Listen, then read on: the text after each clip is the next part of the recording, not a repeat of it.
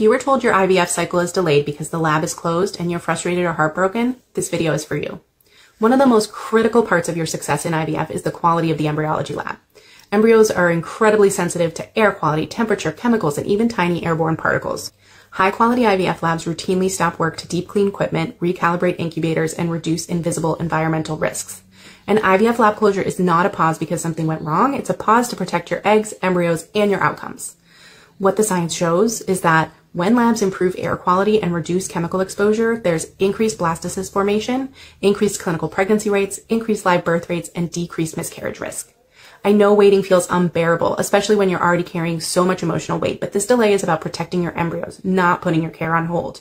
There's no evidence that doing a cycle just 1 month sooner improves outcomes, but what does matter is a pristine, tightly controlled lab environment. Your embryos deserve the best environment possible. Here's a list of what might be going on in the lab during this time, but it's important to remember that every step is about creating the safest possible environment for your embryos, and that's going to lead to your best outcomes in the end.